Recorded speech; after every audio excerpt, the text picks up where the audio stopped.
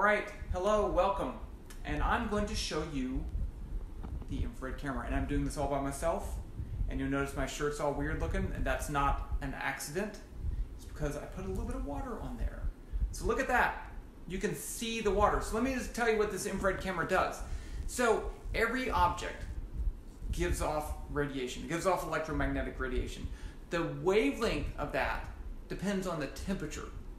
So most of the things around us that we see give off radiation in the infrared. This camera can detect that, although your eyes cannot detect that. Okay? So I am using a special camera. This one hooks up to your iPhone. They make several different kinds. This one's a FLIR.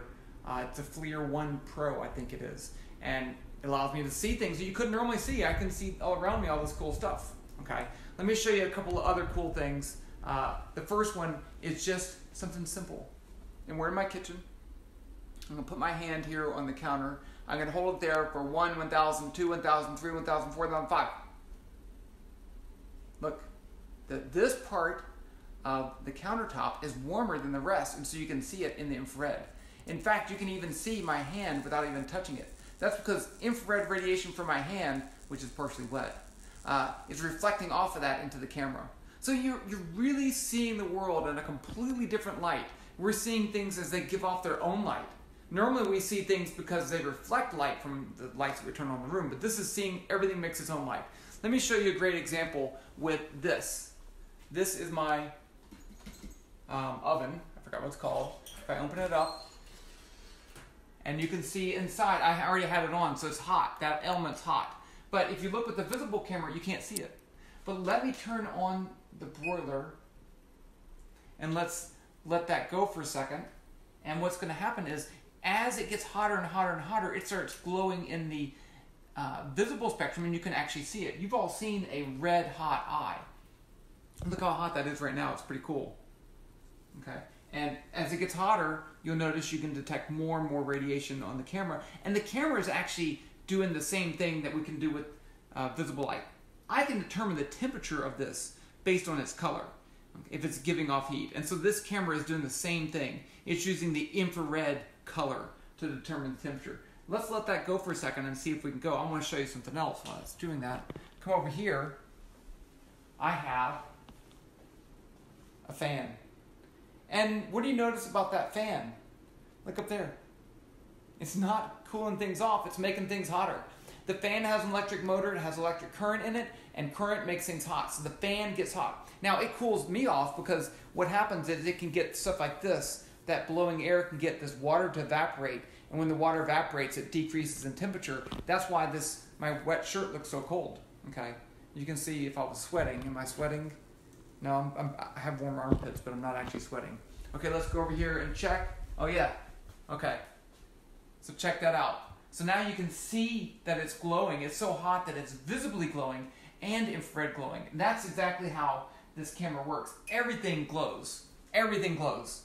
And just most of that stuff is in the infrared, so you wouldn't see it with your normal eye. Okay, how about a couple more things? Check out this. It's a grocery bag, a plastic grocery bag, and you can see right through it. See right through it. Infrared goes through this, although visible light doesn't. So different wavelengths of light interact with matter differently. And that's pretty cool. Check this out. Here's something similar. I'm trying to go through a lot of these cool things so you can see. Here is a glass. So you'll see here that you can see me in the visible camera, but you can't see me in the infrared. And in fact, you can actually see the camera because the infrared, now I have my hand on this side, comes through from the camera. The camera's hot and reflects off that infrared back to the camera, so you're actually seeing yourself. See my hand? I can see the reflection of my hand. Check that out. It's like a mirror in the infrared. Although in the visible light, it's like glass. Okay, I did need to show you one more thing. I didn't do this. This one's really cool too. I'm going to show you two more things. Here is my hand on the counter again. Watch what happens if I rub. Look at that. Friction makes things get hot. My hand is getting hotter too. Check that out. One more thing, let's just look behind me. You see this right here? It's like, what's that thing on fire back there? Nothing. That's my rice cooker. I'm making rice for dinner. So it's hot. And over here, we have a little electronic device. I don't want to say its name because it knows who it is. And it's hot. All those things that you plug in, they get hot. Okay? So they're using up energy no matter what state they're in. You could walk around and look at all the things that use, let's see, trying to see anything else that's giving off a lot. What's that? That's the oven. I already showed you that. Heat. I think I was going to show you something else, but I think I'll stop. There's a lot more cool demos. One of the cool things you can do is go outside at night and look for things. During the day, I'll make another video and we'll go out at night and we'll walk around and see what we can see. Okay, that's enough for now.